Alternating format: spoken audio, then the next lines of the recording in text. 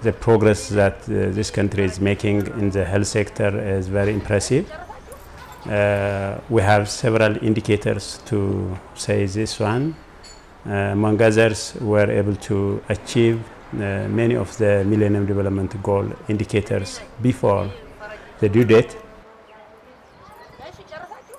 The communicable diseases across the country, and currently also the non-communicable diseases are increasing, and this was not the case in the previous years. Now this time, like other developing countries, non-communicable diseases are increasing, and in some areas even I can say at the epidemic level.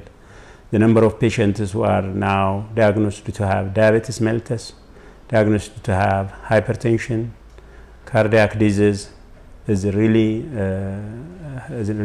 very, very alarming. Like the other developing countries, the human resource for health shortage is still the challenge for the health sector. We are trying our level best to make a difference in the health service by increasing the number of health professionals in terms of number and as well as quality. What's special in Ethiopia is we don't follow only the routines or the practices of other countries, and we like to exercise innovative programs.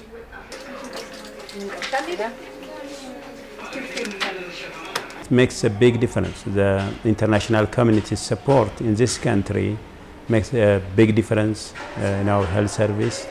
As an implementing partner, many who are engaged in this country, as a donor, and sometimes the professionals may be engaged in the health service delivery, and as a trainer, and as a program implementer, and in many ways.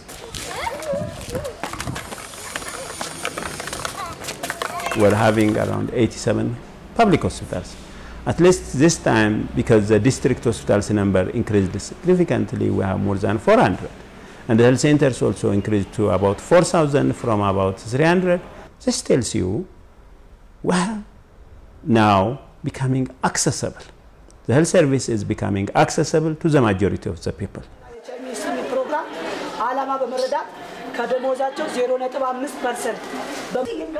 What makes a difference is mainly because our policy is on prevention. So we have to focus on prevention. 25 million of our population are in school, primary up to tertiary. If we include the pre-primary school, 37 million of our population is in school. This tells you more than 1/3 of our population are already in school. So we have to work on in this category of the population to see a difference, to have an immediate impact and a long-term impact. We are going to work in the school is to create a generation which is health conscious.